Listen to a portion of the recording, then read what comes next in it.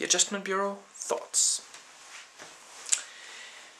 A couple of people I've seen on boards say that it would be interesting if we found out what exactly Damon was to do once he became president. I don't think so. I think it's more interesting the more vague it's kept. I would have preferred if they had kept it more vague, if they hadn't spelled out, "You will be president if you do not date her." I would have liked for it to be, your political career will skyrocket, will continue this path. And maybe he had just, muttered, "President," and just no response from the, Or, you and Blunt may be together. You have a chance, Because what we end up with is, oh, neither of you will ever, reach your goals, or you will both reach your goals, you just won't be together. I have to say this. Isn't Damon just a little bit selfish? You can be president of America and you can fix a lot of things. This is the way things should go. This is the, things will get better if you get president. Or you can be personally happy with this other person. I'm all for happiness, but several people have already died for this guy to become president, His father, his brother. His mother was, an accident, or not supposed to be. But, yeah, I don't know. I would kind of think that maybe just ponder if it would maybe... And I'm not even sure he said to her, by the way, if you follow me, your career's down the crapper. Did I happen to mention that? Maybe he says that, just as they're off-screen, from the final moments or something, and that's, yeah. As I also said in the review, I'm not sure how much of a future these two people have. I mean, yeah, they seem to be working fine now, but anyone who's been in a relationship knows that at first it can seem really good, and then it can turn really ugly. They've spent one night together and maybe all put together 2 days, give or take. That's not enough to know a person, okay? You need to see them at their worst. You need to be able to handle them at their worst. They need to see you at your worst. Yeah. Not a big fan of the whole romantic fantasy there. I think the movie would have been a lot stronger if this had really been two people, long-time relationship, then suddenly you may have this other option. If you follow this, your career may... Yeah, already said that. I also do have to wonder, why did they not meet sooner? Didn't he say the 70s, the 80s, the 90s, they were supposed to be together? Okay, why did they never meet? It's not like, oh hey, I remember you from kindergarten or something. No, they've apparently never met. That's a slow plan. I'm sorry, but 3 decades and then suddenly, oh wait, no. Good thing they never met. That does sort of explain the whole, why they keep bumping into each other anyway, the conflicting plans. I'm not sure I think that should have been in there, though. I think, wasn't it more interesting when it just seemed like there are forces that, we can't completely comprehend here, yeah, maybe I should talk about the religious illusions. If they even spell out, are you angels? Not sure. They could be. I think it's perfect that we never see the chairman, or chairwoman as it might be, and as it apparently originally was. Because the moment you have that, seriously, I was dreading, the architect kind of scene, Man, am I glad they did not go that way. It's perfect to leave it like that. They have the explanation that, oh, everybody meets her at some point, but not everybody realizes, stuff like that. Yeah, that's exactly because the moment you have that, the moment you have a character come face to face with, let's just spell it out, God. Yeah, not that good of an idea, because that just, it takes it away. It takes away the mystery. We need mystery, and I'm a broken record on that subject, and I realize that. The less we know about this stuff, we should just barely understand it and then fill in the rest, because that's far more interesting. What we think of, you know, and it can then develop in our minds. You know, you might rewatch a movie years later and think something completely different from it, if it allows itself to be vague and, you know, ambiguous.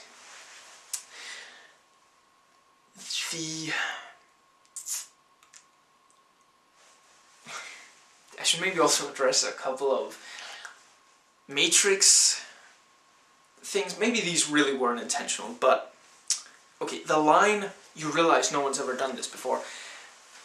Did anybody else expect the response to be, "That's why it's going to work"? Then we have the whole, you know, doors teleporting keymaker thing. Yeah, it... Also, seeing the stadium, I'm not missing any greater meaning to that, right? That was just like for the people of New York to say, "Hey, see, it's your stadium." I mean, there could maybe arguably be some meaning behind the Statue of Liberty setting, you know. I quite like the shot where Damon walks out through a door and the people are like staring. How did he just come through there? And you can still see out through the open door, you know, and the camera turns slightly and it still holds. That was quite nice. The telekinesis and, you know, intuition they had about people's decisions, and then the maps that we can't quite interpret.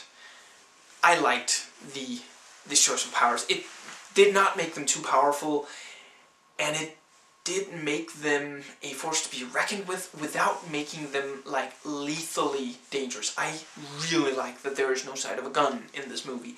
I think that would have completely blown it. Also, sort of on that, you know, no fights, really. There's, like, what, a couple of... Is there even more than 2 blows thrown, you know, both by Damon, you know, and he knocks out that one Angel Guardian dude, you know, because he used to fight, you know, he knows how to do that. It really would have taken away from it. Anyway, on the powers, I like the telekinesis. They got nice uses out of that.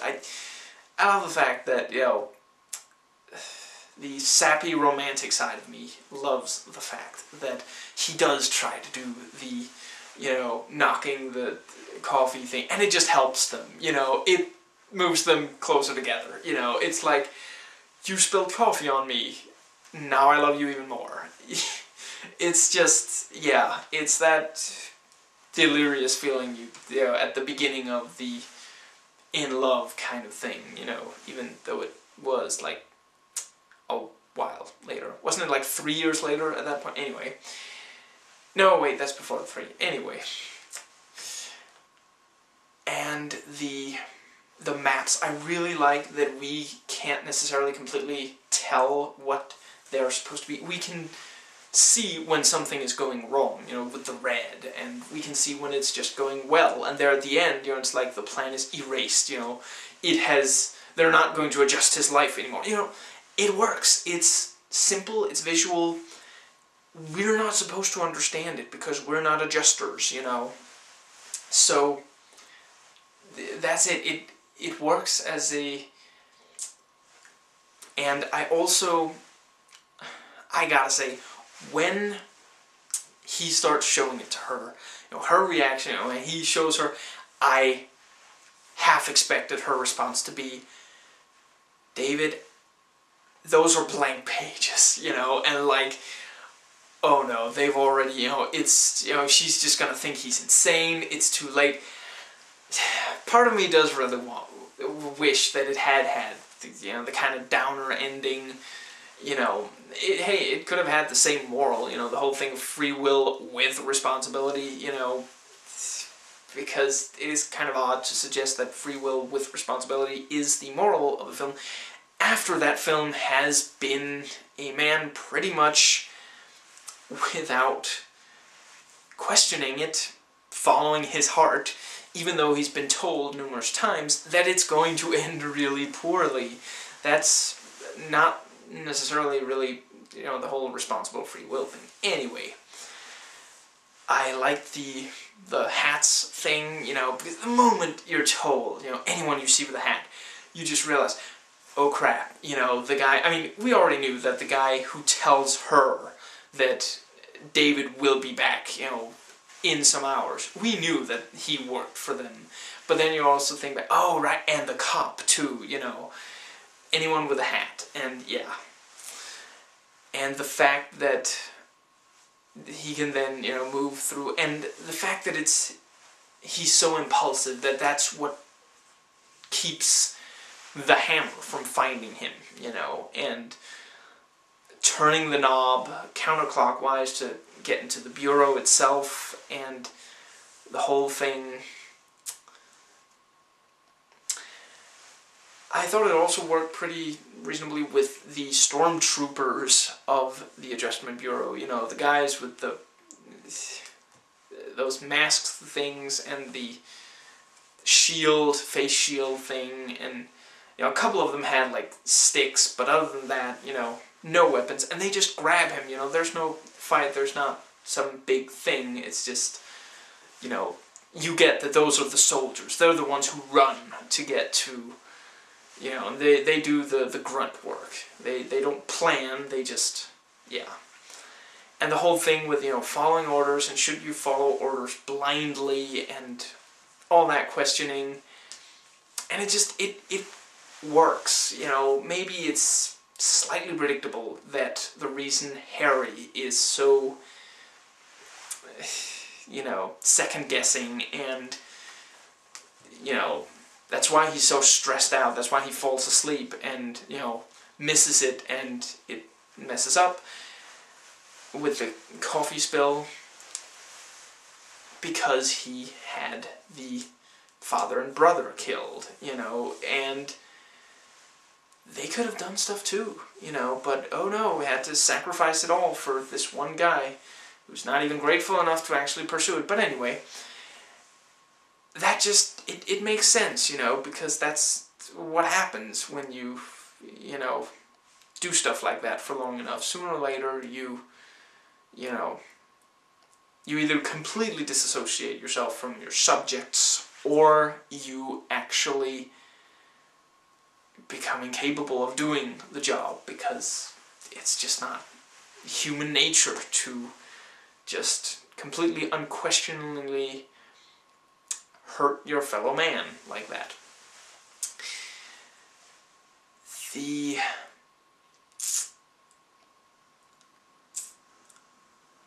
whole thing with them both, the immaturity and such, it worked quite well, I'd say, and, it wasn't too much. I'm not a big fan of immaturity myself, and it just worked. You liked them, they seemed like fun people to hang around, yeah. And it also made quite good sense, the part about how, if she was in his life, then she'd be enough. He wouldn't want to pursue a political career. He wouldn't be left with that big hole inside that he has to fill. I'm not entirely sure that I believe that could be filled by one person without,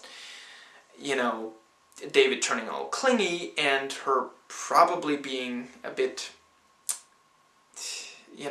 repelled by that, but again, I am bringing logic into a romantic fantasy.